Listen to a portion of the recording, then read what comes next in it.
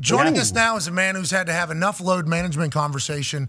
I think he's probably done with it for the rest of his life. An absolute stallion of a human who has created a tournament that has captivated not just the basketball world, but the sports world in the middle of the season in which he is the commissioner of. The 5th commissioner of the association. Ladies and gentlemen, Adam Silver. Yeah! Thank you for that intro. Hey, I want to let you know this, Adam. Commish, Adam, Mr. Silver, what should I call you? Adam, please. Adam, Pat. Okay. Adam, there is never a time in my life where I thought this would be happening right here, me and you. So, thank you for doing this. Yeah, absolutely. Woo! Hey, long-time listener, first-time caller. Okay. I like to hear that. Now, you need to remain a smart human being, so let's listen to our show in short bursts so we don't ruin you. Let's dive in here, though, Adam. So, the in-season tournament, the NBA Cup, whenever it was first announced, I think a lot of people thought it was a sham, a fugazi. What is this? Last night, obviously, with the way that game ends, there's a big conversation. But then Kevin Durant was interviewed after the game. Here's what he had to say about the NBA Cup and the in-season tournament. I wasn't a huge fan of the in-season tournament when they were announcing it and coming up with the idea. But today, leading up to the game, it felt like a playoff game. Hey, can you stop? It felt like a playoff game from just friends, family, fans, just so excited about it. Just the courts was different, just the vibe around. Last night was a great night for the game with those two incredible games that were on. So it felt like a playoff game coming into it and waking up this morning. So I wasn't a huge fan, but now I'm excited about the in-season tournament. I'm pissed that we're not going to Vegas to try to win this thing, but it definitely made me a fan. Okay, so obviously that is a huge motion of support from one of your biggest stars in the league. Are you taking a victory lap with this thing? Because we saw the reaction whenever it was announced and you stood firm behind it. And how do you think it's panned out? And when are you giving yourself a parade for this thing, Adam?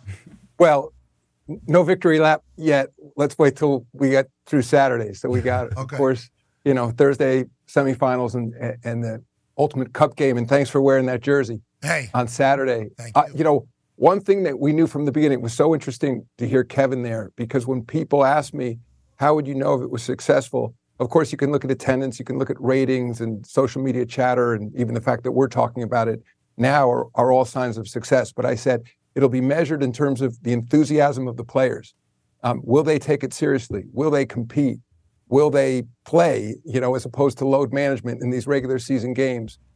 Will they care about winning? Will they care about going to Vegas? Will they care about the prize money? And it seems like Katie just checked off the whole list right there in terms of things, including the colorful courts that I know are a little bit controversial.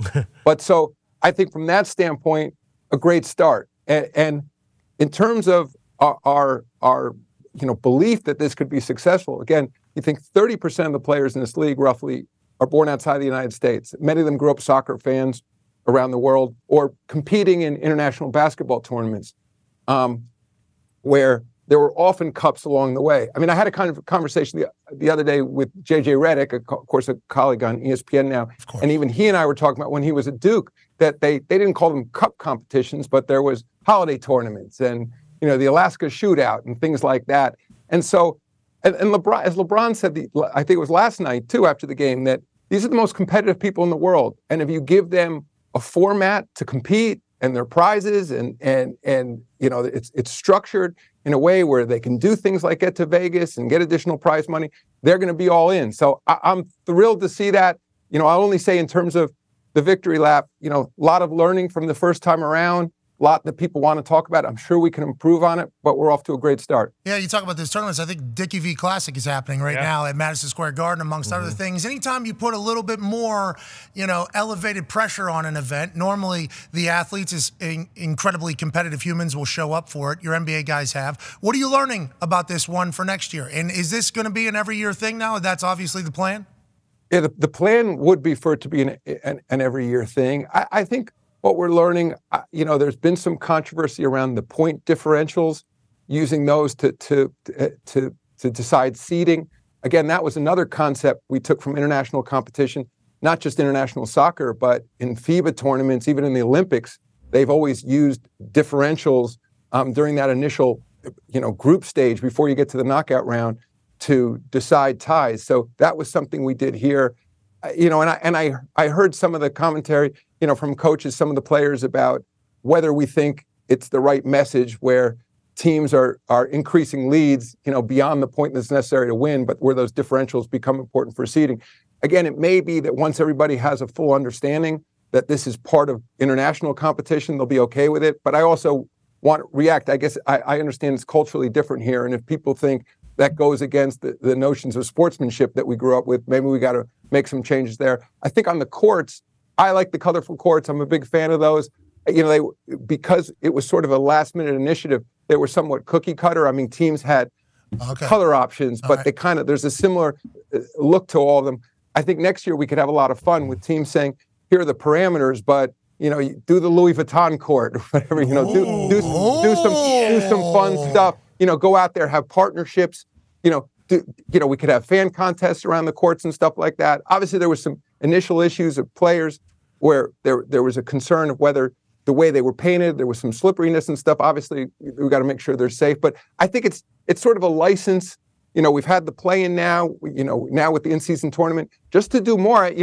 Honestly, look what you've done with your show and chart, new formats, new approaches, new ways of doing things. It's not that different for us. We're all competing for an audience. We're competing for interest.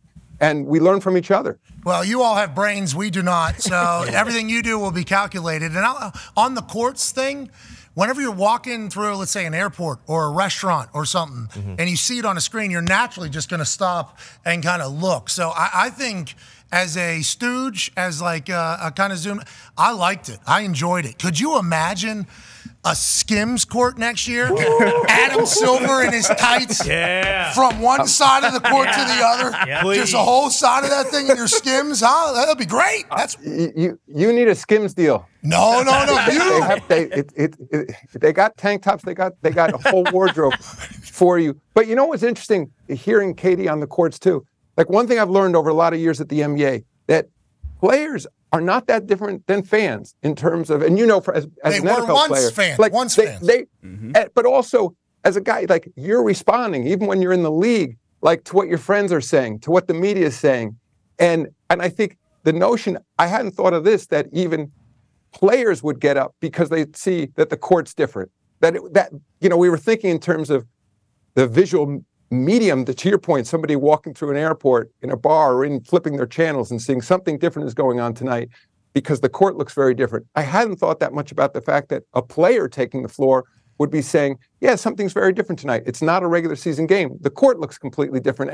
And I always forget sometimes all those trappings are as meaningful for the players and the coaches and the community as much as the fans who are watching it. Yeah, it just feels different. Anytime something feels different, it's like, because 82 games is a lot of games. And obviously, you chatted about load management. We were talking about that. I think the 65 rule feels like that's a good, feels like you figured it out. Feels like you threaded the needle in that entire thing. I want to talk, though, about the international conversation, because you said 30% of your league is international. And obviously, superstars now. Joker, MVP. Luka. Obviously, Giannis is a guy. There's just so many.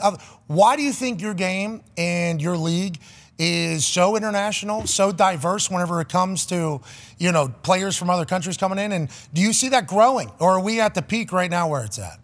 Oh, and add to the list the first pick from last year's draft, Victor Wembanyama, of course, from San Antonio, now the French player. Right. So, hey, he's cheating, isn't he? Isn't he kind of cheating, that guy? He's... So, I think a lot of credit, I would say, goes back to, frankly, James Naismith. When he created this game, he was a missionary. He was a Christian missionary, but he began this game famously at a YMCA in Springfield, Massachusetts. The YMCA organization then took this game globally in the 1890s to China, to throughout Europe, to Australia, to everywhere in the world, because they saw it as an opportunity for young men, it was focused on men at the time, to stay active. It's interesting. The values, put aside the religious aspect of it, are not all that different than the values we preach today in terms of the importance of physical activity, of team play, of respect. I mean, if you go back to the origins of the game. But so anyway, like by virtue of those people who developed the game and saw an opportunity to take this game globally, it then became an Olympic sport in the 1930s. And we're a huge beneficiary of that. And even now, if you look at those international players that we talked about, those star players in the league, most of them came up through state-sponsored sports systems, which is, I was reminding people outside the United States, most governments have a cabinet-level officer, sort of a minister of sport, a secretary of sport that oversees sport in that country and oversees development. I mean, for example, if you think about a relatively small market like Australia, which has about 25 million people, last I looked, I think they have 13 NBA players. Oh. From a market that's small, and it's not DNA. It's because of the systems they have, in place to help, teach physical education, to identify top stars, boys and girls, develop them along top-notch competition. You see in Serbia, Slovenia, you see these small countries with these great sport traditions. So I think as we continue to be engaged in international competition, our World Cup of basketball, everybody talks about the World Cup of soccer, football internationally, but the World Cup of basketball is getting to get more attention. We have a Paris Olympics coming up, and the Summer Olympics. Basketball has been a huge deal. And then you're going to have LA, in 28, coming after 24 in Paris, will be a big deal there. So I think as more young people get connected to this game, and that's where social media and digital media has been incredible. We're expanding. We added a new league in Africa in the middle of the pandemic. Listen to this statistic, 10% of current players in the NBA were either born in Africa or one of their parents was born in Africa. So they're, a continent with over 1 billion people, 55 countries, enormous amount of basketball being played there.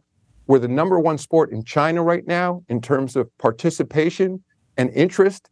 We're making leaps and bounds in India, in these huge population centers in the world. I think part of it is because it's an incredibly difficult game to master, but it's a relatively easy game to play. I always say, like, growing up in the suburbs of New York, it's why they use basketball in gym class. It's like, here you go. You run that way or that way. You got to dribble it. You can't carry it. And you can grasp the concept, and you can keep kids physically engaged. So I think that number, as you look at the pool of players, boys and girls who are playing this game around the world, that number getting close to 30% of international players in the NBA, similarly in the WNBA, those numbers are only going to grow. Okay, I think I saw some videos of some monks. Oh, yeah. Some step back. I don't even think they were talking to ech other. No. They were letting their game speak. Straight and I saw a little hezzy. I mean, it was a problem. Hey, some of those monks are a problem. Some of those monks were a problem that I was watching. Do you feel an obligation to be a part of, like, international relations? I mean, you said one country that I think we're not necessarily, like, the tightest with right now. Are you a part of that? Do you get pulled into those types of conversations? I get pulled in, though not always in a positive way. In terms of what we're doing. I will say, I was reading a lot of those long obituaries around Henry Kissinger's death, at 100. And, where he was sort of an exemplar of one of the great global diplomats. And I want to say, I understand. I mean, this is going to be far afield, maybe, of your question. I, of course, believe we have to have a strong military. I'm a big believer in it. At the same time, call it soft power or call it diplomacy. I think through sport, through culture, through arts, it brings connectivity together with, people of diverse cultures and backgrounds. Basketball is one of those sports. I mean, again, as an athlete, even I think what connects you to people, by virtue of your career in the NFL, talking about sports, but then using that as a platform, just as we are now, to talk about other things. So, I'm not, I'm a sports executive. I'm not a diplomat, but I think the things that we do around the world by participating in these national games, Olympic games, by taking our games globally, by bringing international players to the United States, by showcasing the very best, by people seeing our values of this game around the world, these principles, I call it like the rule of law. It's interesting that the World Cup of soccer and football was in Qatar, 200 countries participating. Everyone accepted those were the rules. Whatever was going on in those countries, whatever autocrat or dictator, whoever was running those countries, everyone accepted for on that pitch, on that soccer field, when the ref made the decision, they may disagree with it, but those are the rules, and then a winner is declared at the end of the tournament. And that's sort of, sports teaches those values. And just lastly, this is an issue in the United States, but really for the whole world. Even though we're seeing more prosperity in many places, you continue to see issues around childhood obesity, diabetes, and in many cases, because kids aren't active. So that's a whole separate issue, that you need fun, engaging platforms like sports just to keep kids running and engaged and wanting to be outside and wanting to do things with physical coordination.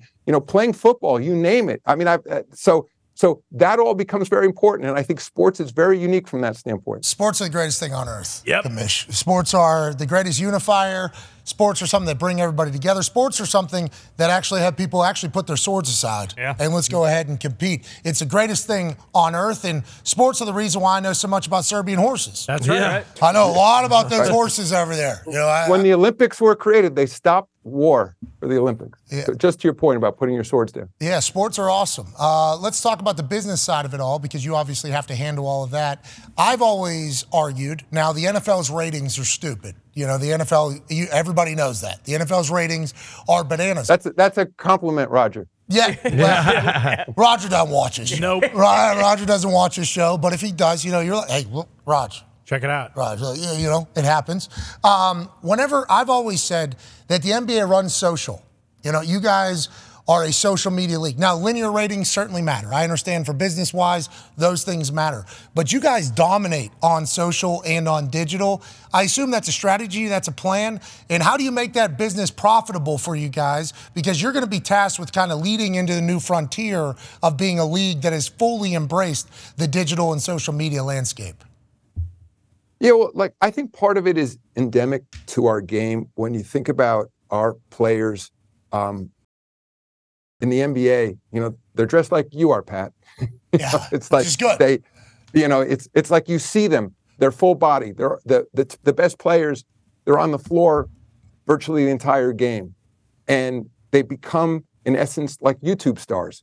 And it's interesting, they are, when you look at the kind of social media followings they have, and that by fans feeling that proximity to them. I mean, even if you think of the courtside seat at an NBA game, what other sport has that, where the athletes are literally spilling onto you in the middle of the game?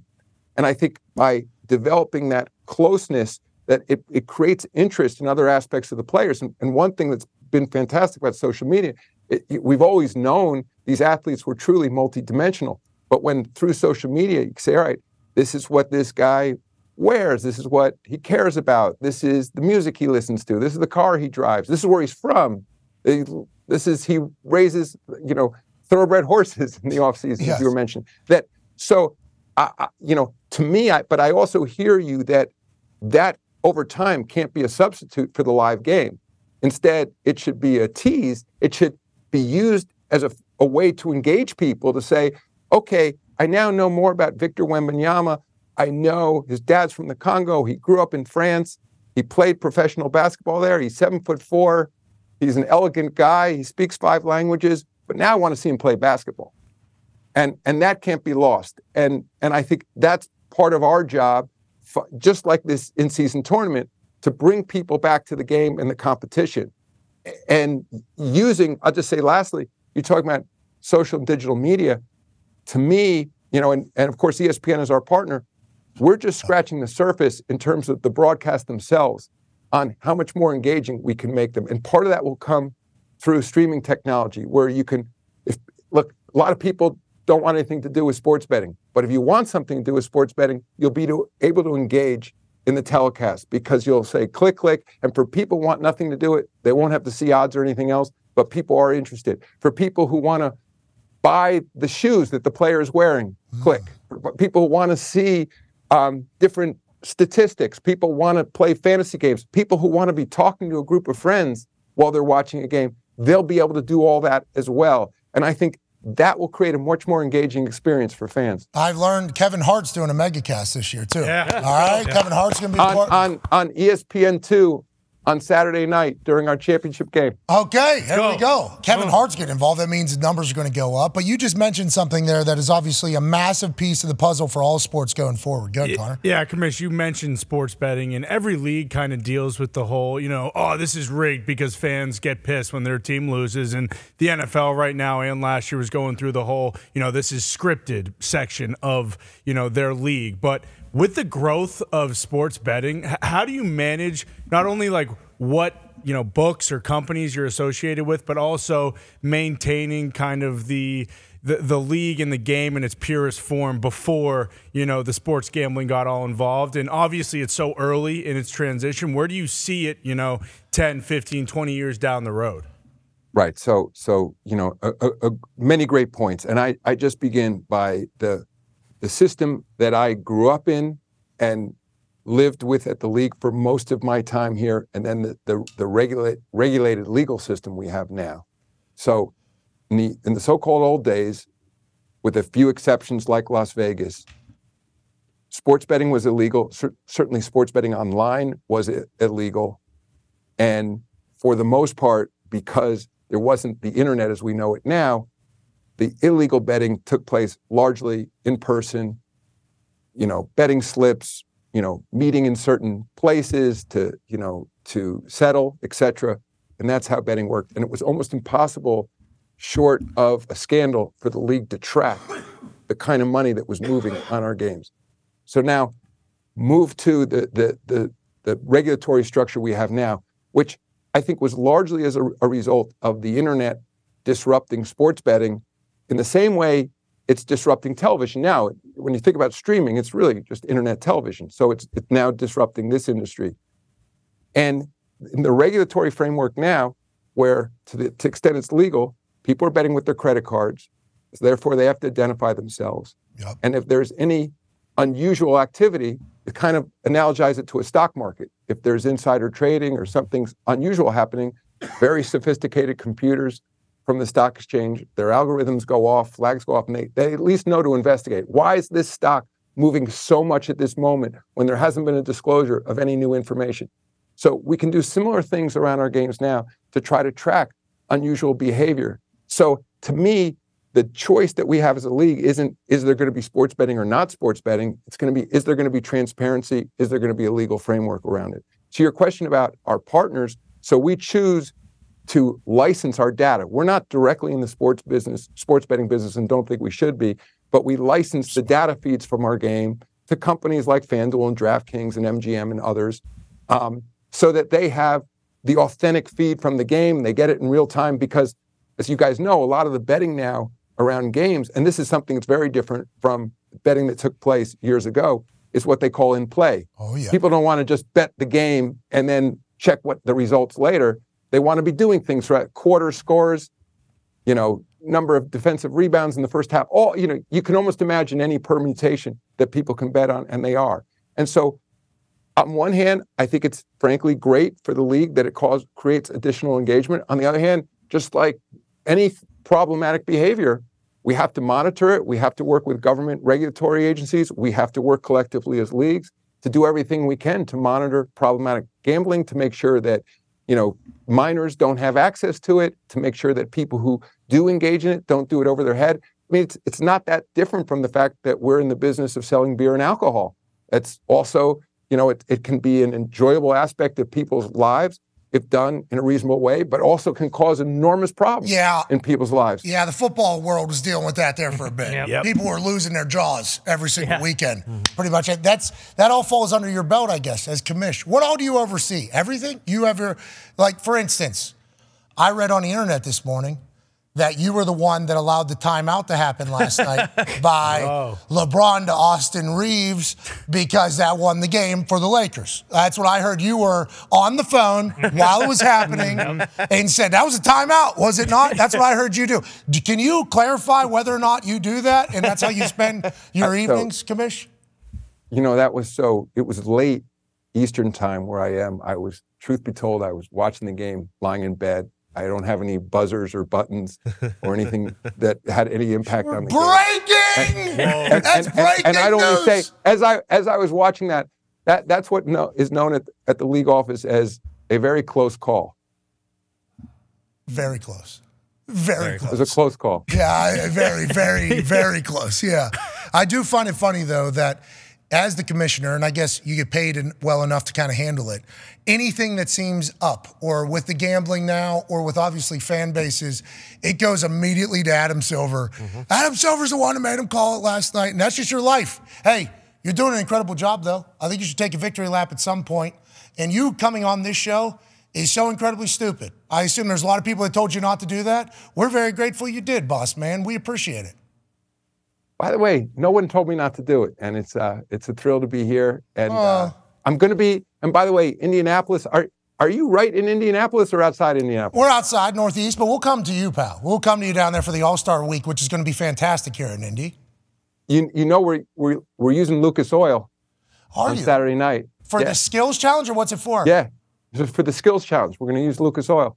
Are you having Larry Bird? We're going to be in your home stadium. And that's also where the celebrity game's going to be. Ooh. Celebrity games in Lucas Oil Stadium?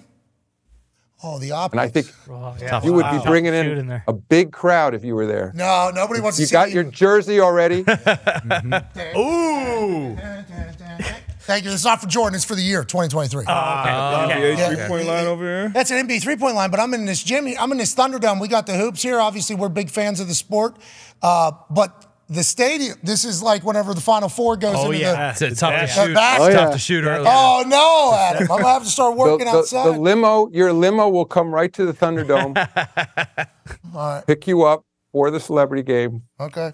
We'll be ready for you. All right. Well, we can't wait to host you. We appreciate the hell out of you for joining us, and congrats on the success of the in-season tournament, the NBA as a whole, and everything you got going on. Ladies and gentlemen, Commissioner of the NBA, Adam Silver. Yeah, Commissioner.